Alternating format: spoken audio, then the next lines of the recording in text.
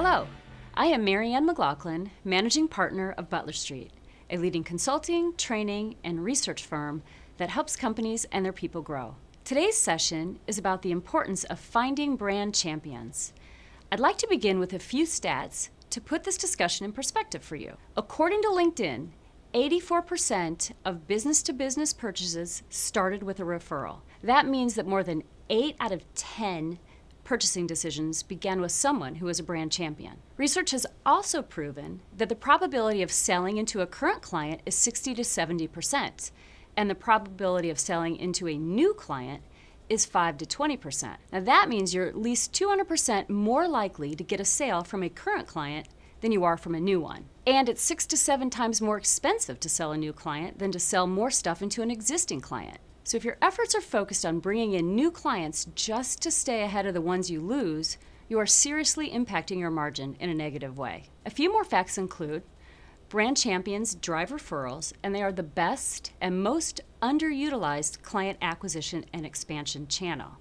They result in faster close rates from taking a prospect to a client, and clients that you gain as a result of a referral remain more loyal longer. So given all of this information, shouldn't your growth strategy begin with a focused effort on driving referrals? Your loyal customers are your greatest brand champions, particularly in your social media strategy.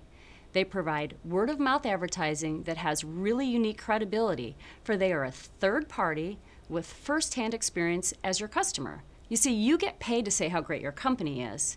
Your brand champions do it because they're passionate about what you offer. So how can you use your brand champions to help you grow? Here are the 4 simple steps. 1, identify and draft them. First, you must specifically find your loyal and satisfied customers who fully understand and appreciate your brand and draft them. 2, interact with them. Thank your brand champions for their purchases, their loyalty, their comments, and build closer relationships with them by introducing multiple people from your organization to multiple people in their organization. Focus on helping their customers through the services you offer. 3, give them perks. Offer brand champions VIP treatment, loyalty rewards, or special perks for providing testimonials and sharing your brand with others. And 4, listen to them. The champions provide excellent feedback, and they should be used as your beta testers. Take their praise and their criticism seriously. Make it a point to really hear them. They will not only help you fix your issues or gaps, but they will help you innovate.